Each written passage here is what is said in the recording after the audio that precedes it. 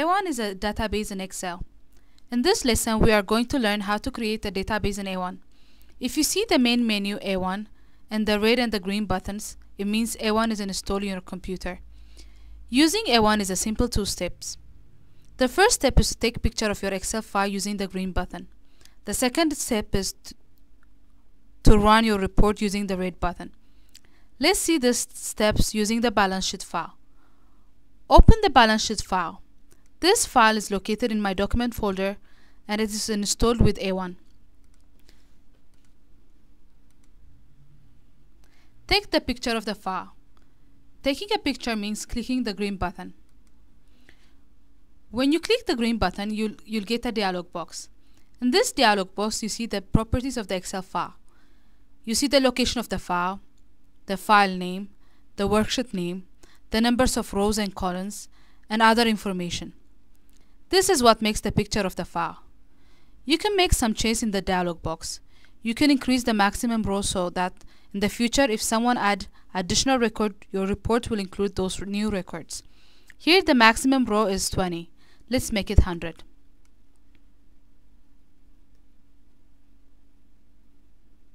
You can also edit the fields to include in your report. Here in the print section, you see the fields included in the report. Let's change this section also. Click in the print section. Click Delete All button. Now you can select the fields to include in the report and add it using the Add button. Let's add group field first, then account ID, and then description.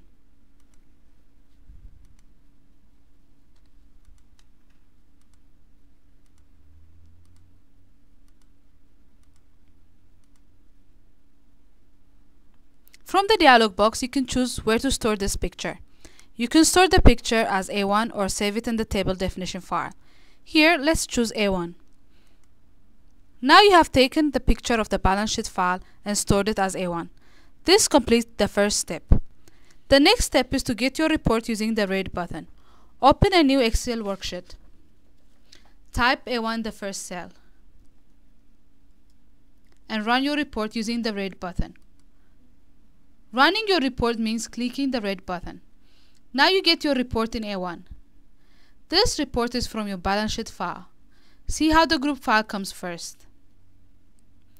This is because of the editing you did to the picture. If the contents of the balance sheet file change, your report will also include those changes. You do not have to take the picture of the updated file again. Let's open the balance sheet file again. Change the first account name to Test.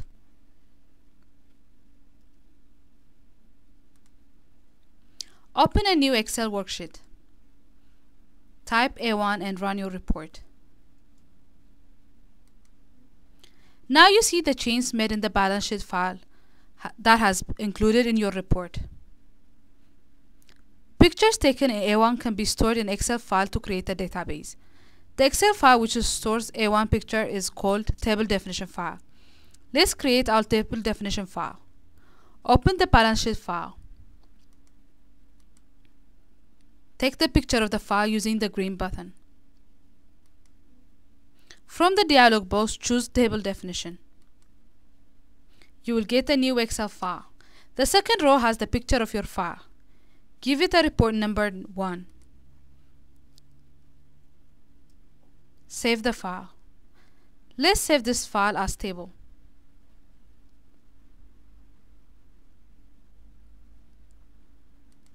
Now we have created a table definition file and saved it as table.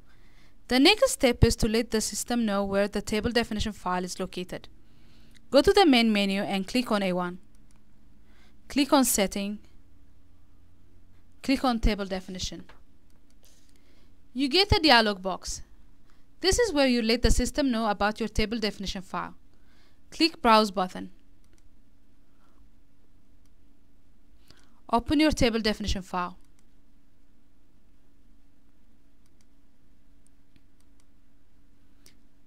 Now you get the path and the file name information of your table definition file. Type the worksheet name. Here it is Sheet 1. Type Sheet 1 and click the Save button. The setup process is completed. You have created a table definition file and the system knows where it is located. Now you can get a report from your database. Open a new Excel and run A1. You'll get a list of reports in your database. Here you have one report. To get a report from your database, type the report number in the first cell and run A1. Type 1 in the files on the first cell and run your report. This is your report 1 from your database. Let's add another report on our database. Open the stock file. This file is located in my document folder and it is installed with A1. Take the picture of the file. Choose table definition from the dialog box. You get a new Excel file. The picture of the file is in row 2. Copy the picture of the file and add it to your table definition file. We have created our table definition file before and saved it as table. So open the table definition file. Paste the picture of the file here. Give it a report number 2 and save the file. Now you have added one more report to your database. Open a new Excel worksheet. Run A1. You get a list of reports in your database. Now you have 2 reports in your database. To get report number 2, type 2 in the first cell and run A1.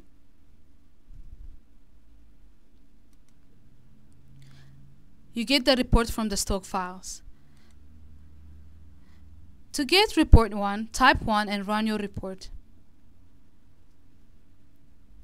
You get the report from the balance sheet file. In an office environment where you have a network of computers, you can have one table definition file shared by all users of A1. Here I have created a table definition file and saved it as test data. Let's open it.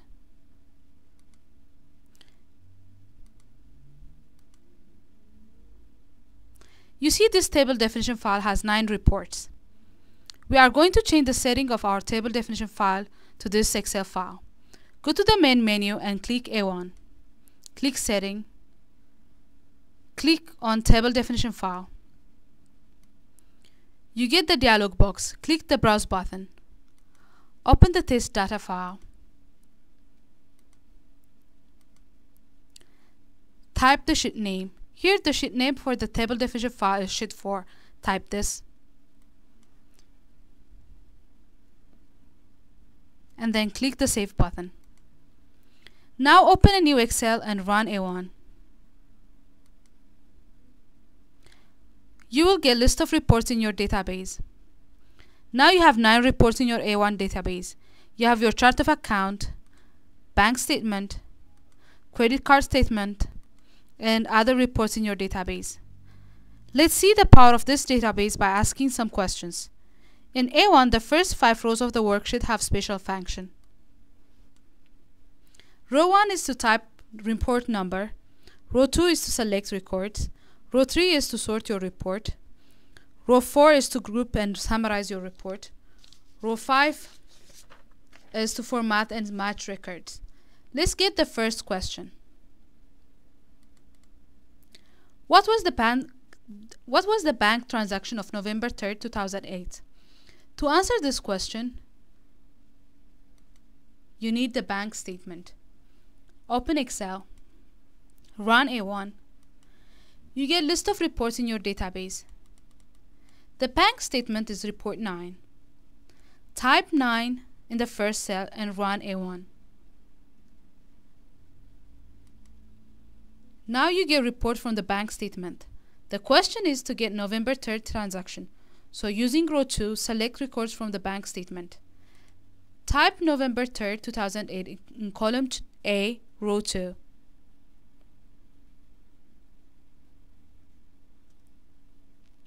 Run your report again. Now you get transaction from November 3rd, 2008. Second question. What is the account code for supplies? To answer this question, you need to get your chart of account.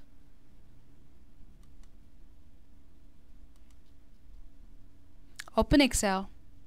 Run A1. You see, report 6 is your chart of account. Type 6 in the first cell and run your report. You get your chart of account. The question is to get account code for supplies. Select supplies from the account description. You can use asterisks to complete the section criteria. Then run your report. Now you get the account code for supplies. This completes our lesson to how to create and how to get report from your database.